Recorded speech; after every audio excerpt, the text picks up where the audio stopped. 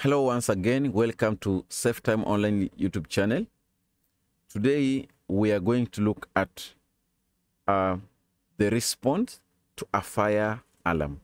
Whenever there is any fire alarm which has been activated in the workplace or within the building, you should always follow this working procedure. Whenever you hear any fire alarm which has been activated, and it is a real fire, because most of the fire alarms, whenever there are false alarms, they will be immediately silenced and action will be taken. But if there is a real fire, the alarms or the fire alarm will be left to announce for evacuation. So the first thing that you need to do is you evacuate the building by the means of the nearest exit. Whenever there is any exit that you will be safe, you should immediately evacuate from that area.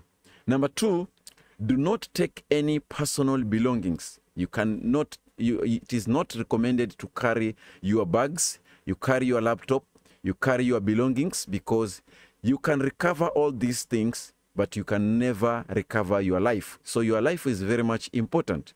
So in case of fire alarm, in case there is any fire alarm and it is a real fire where it announces evacuation, you are not supposed to carry any personal belonging. Number three, do not use the lift or elevator.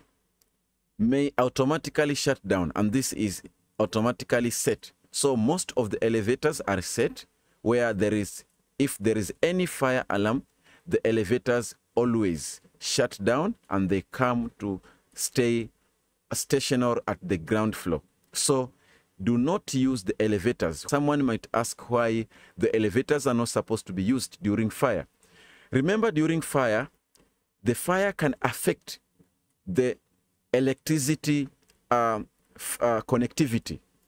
Maybe where the fire has started, it is the source of electricity. So if you are using the elevator and the source of power has been distracted by the fire, it means the elevator will shut down within the shaft and you will be left stuck inside.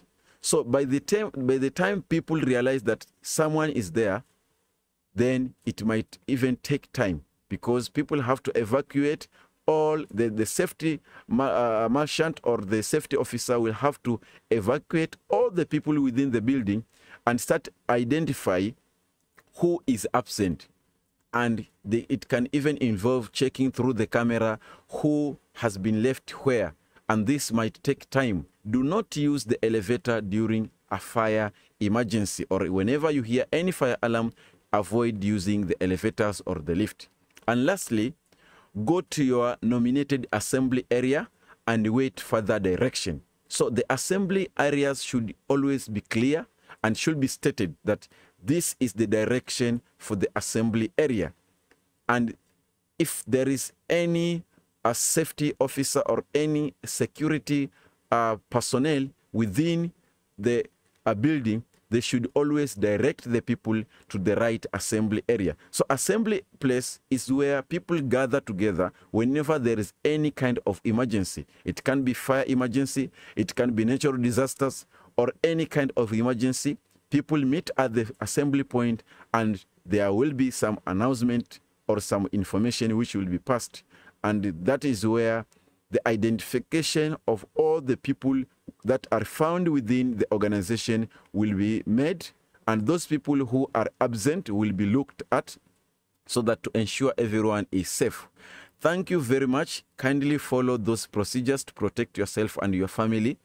Make sure you do not, another point, do not go back where there is a fire emergency. If there is a fire emergency and maybe you have already come outside, do not attempt to go back to the house or go back to the apartment in a way to save some of your properties or some of even your people.